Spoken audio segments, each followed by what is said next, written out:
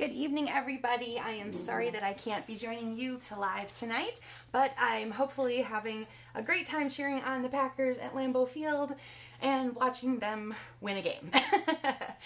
So again, thank you for joining me at what normally would be our live time, but I've pre-recorded this so that we can still stamp together at our normal Monday time.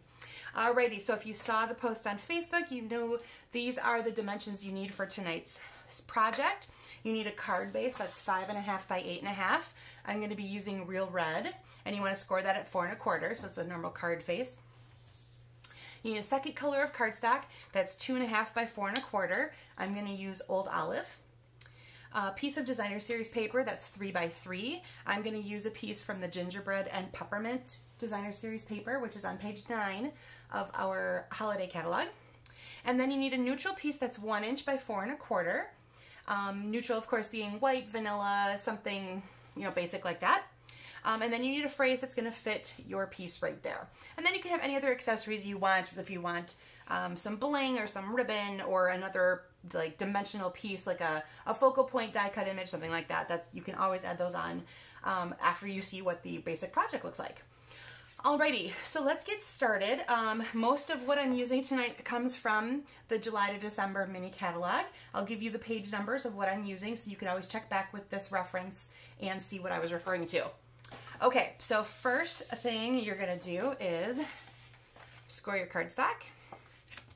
Or, I should say, fold your cardstock on your score line. There we go. And that's so that you have your card base ready to go. We can stamp our phrase. I'm going to be using a Merry Christmas scripty phrase from Heartfelt Wishes. I love this set because of all those really scripty, pretty verses.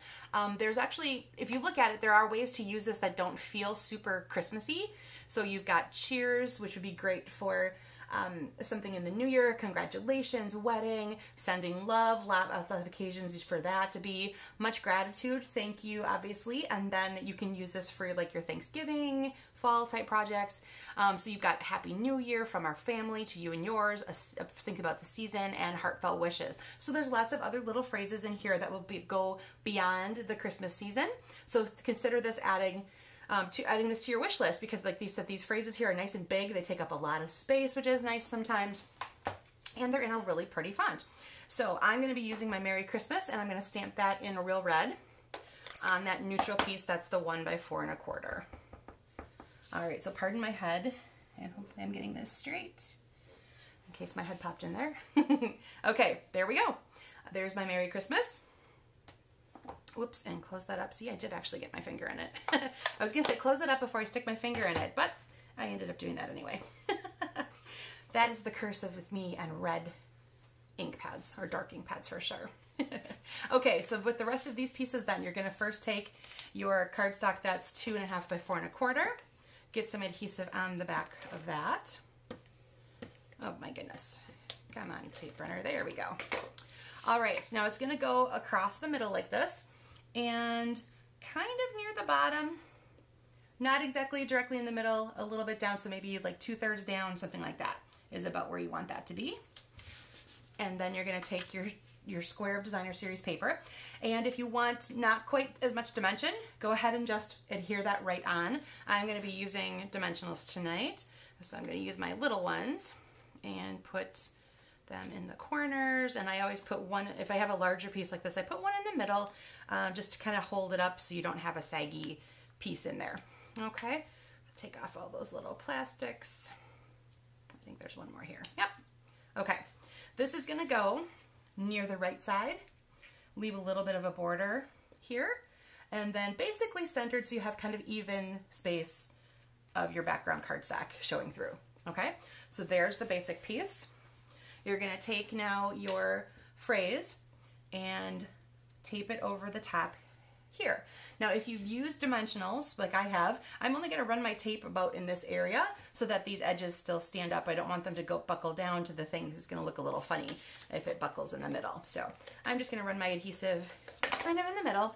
And this should be the same width as the cardstock, or the card front. So there you go. That is your basic design for tonight. This is a nice way to use up a good paper. It's a good paper cut again. You know how I always like my 3 inches or 4 inches type thing with a 12 by 12 piece of paper. This particular one of the gingerbread and peppermint comes 6 by 6, so that's also another good measurement. By 3 by 3, you're taking 4 per sheet. It's easy to make multiples with this.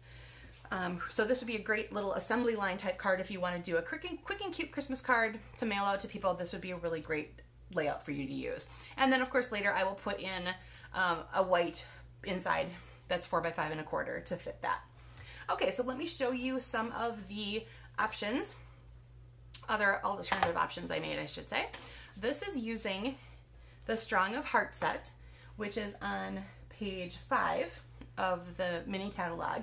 And yes, this is kind of like a, you know, there's hearts obviously, so it could be love messages, but it's designed to offer support and strength for those who might be going through something at the time. They're going to take $3 from every set we sell and donate to heart health charities.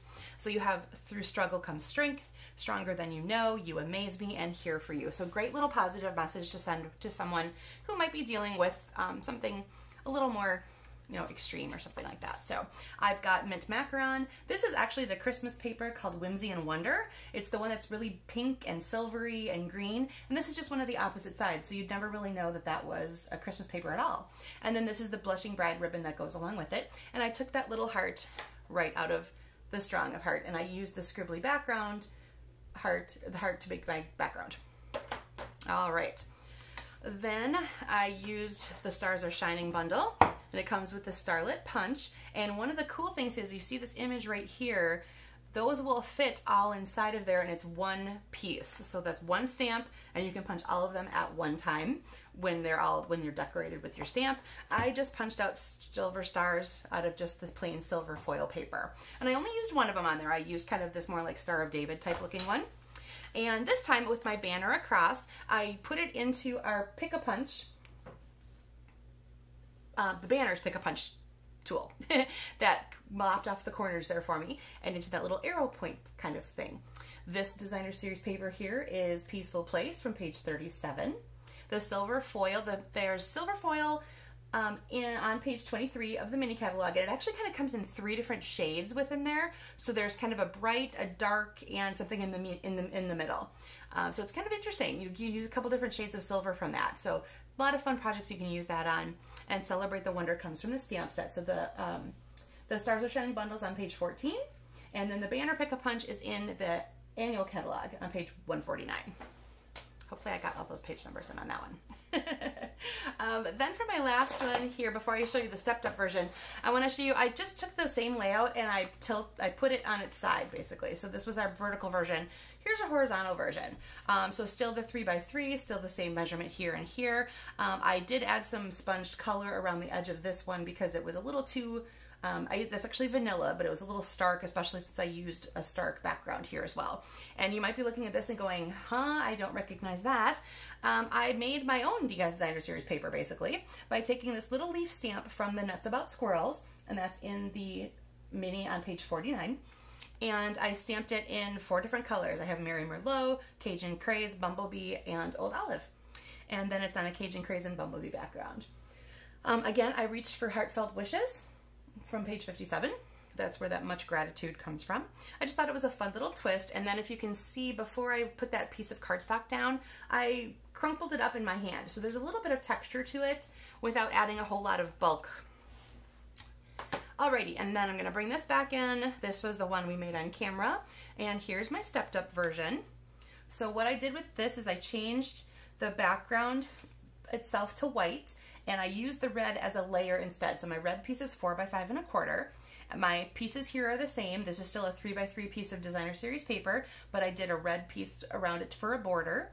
I added some red rhinestones to my phrase, and then I'm going to pick this up a little bit so you can see I embossed both the olive layer and part of the red layer with the dots embossing folder that comes from the Checks and Dots collection. There's 2 that come together, and those would be on page 154 of the annual catalog. You get both together, and they're only 3 inches wide, which is why there's a blank spot on each side of that. It's only in the middle of my background layer on that particular one because it's only that wide. So, so there you go. That's my regular version and a little stepped up. Both of these would of course be super for you to make for Christmas. This one's super simple and great assembly line work if you want to get your whole family involved. Someone could be doing, you know, the DSP portion, send it on down the road, and then you can all be making your Christmas cards together. All right, so there again is the silver from Stars Are Shining, and then the mint, and let me put these up a little bit higher, and the bumblebee. Okay, there you go. All right, so that was super quick and easy because, you know, I'm not answering questions and saying hi to everybody. So I will just say I miss seeing you, quote unquote, tonight, and I will join you again live next Monday. All right, everybody have a great night. Thank you so much for watching.